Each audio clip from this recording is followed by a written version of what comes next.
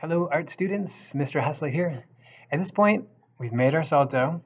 You've seen examples of animals that can be made from salto. Now it's time for us to go for it. And honestly, this first project, after we make this dough, it's a lot just for fun. I just want to see the process. I want you to get used to the process of how do you make salto? What do you do with it? What are some of its capabilities? In our second project after this one, what we're going to do is we're going to add to it. Going to make it a little bit more technical, but this first one, just have fun. So what kind of an animal do you want to do? Do you want it to be mythic? Something stories are made of? Do you want to make something up? Do you have a favorite animal, or maybe an animal that you think this has attributes that you've got too, like wise as an owl? You saw the owl example. Cunning as a fox. Whatever it might be, now's your chance.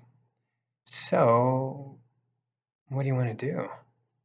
Well, sometimes what people do is they take a look at their medium, what they use to make art, and they try to imagine something inside it. If I have this blob, what do I see?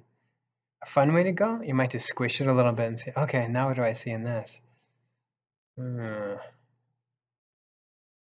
Going for something skull-like. Do I have maybe a head starting to emerge from here?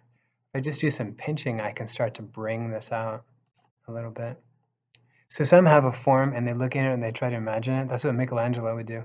Some would say he would actually look at a marble, like a huge block of marble, for 2 weeks before he actually carved it, because he wanted to imagine what exactly he wanted to do, has a good plan.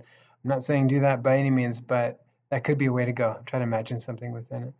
Other people will do addition. They'll add different pieces to it, or subtraction. They'll carve away. With salto, when this is still nice and malleable, some would even say plastic. It used to be a descriptive term for how malleable it was. And then we can just kind of stretch. See, I'm going for wings. My family has chickens. We've got a bunch of Easter egger chickens. We've got a few other kinds too, but we got a bunch of Easter egger chicks right about when this pandemic happened. So we've been watching them grow. It's been really fun for our whole family. So I've got birds on my mind. I'm going to continue to kind of stretch and pull this out. I'm not going too fast. I suppose I could add a little bit of water if it starts to crack. See, this back is starting to crack. I've got a little bit of water left for mixing the dough. I'm just going to dunk my finger in that and just add a little bit on top. This is just a finger dip, and this will smooth it out nicely. Not only will this make it look a little bit better, but it'll keep its strength. It'll make it stronger. So here are the wings. I don't know if I'm going to go for a chicken in particular. Just going for a bird that's flying. I know those wings are going to be a little bit thicker as it gets to the body.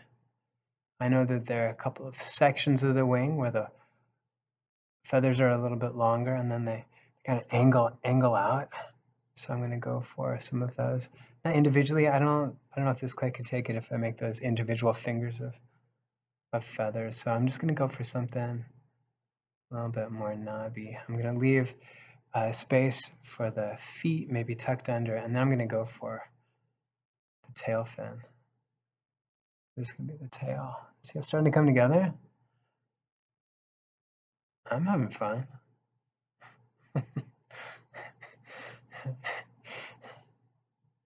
Oh, you could have a lot of fun by making a video of yourself doing this too if you really want.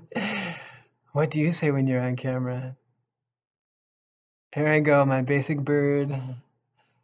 At this point, a good way to go would be to look up some pictures. I have an idea of what I want to do, but this is like a cartoon sculpture so far, which can be fun. However, there needs to be a little bit of a biological connection. So I've got my basic bird here. What I'm going to do next is I'm going to go online. I mentioned a website called Shutterstock. It's free.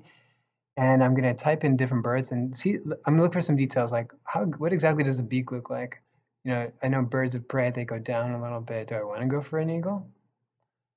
What about the pattern of feathers on the back, and how are the neck feathers different from the wingtips? Those are specific things I'm going to look for in pictures I look up online. We call those source pictures, when they're pictures that we look up to help us give a better idea of what to go for.